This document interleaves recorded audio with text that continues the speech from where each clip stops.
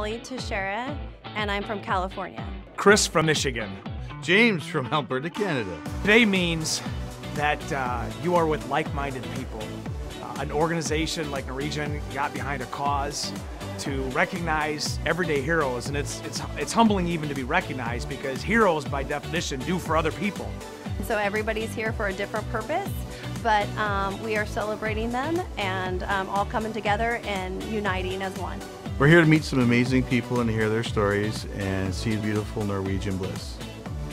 So I'm just blown away. You know, Chris and the rest of the team was sharing with me some of the wonderful stories and things that you guys have done in the community, and it's really exceptional.